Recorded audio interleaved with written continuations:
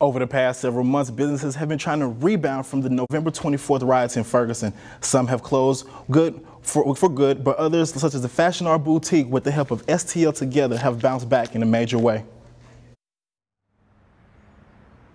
The city of Ferguson has taken blows over the past several months and is still in the process of recovery. One business owner took the time out to talk to me about the long road back. It was very good. I think that we made very good progress, and I felt that it took a long time, but most people said they thought they did it. We did it in a short time. Morris gave me a flashback of the night her store burned down and her feelings afterwards. Devastating. It's something where you done work so hard and put a lot of love and a lot of attention and money in it, and all of a sudden it's just gone. It's devastating. One employee talked about how close-knit they were able to remain since the store's recovery.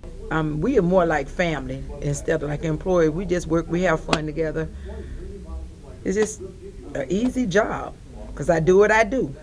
Customers to the store spoke about what attracted them to the boutique. The drawing card for me was the window display. The very colorful hats and purses and shoes caught my eye right off the bat.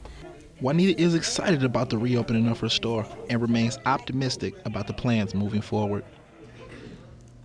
The boutique is back in full swing and in a brand new location. The new store is at 10990 New Halls Ferry Road at the crossing at Halls Ferry. For LUTV News, I'm Andrew Wofford.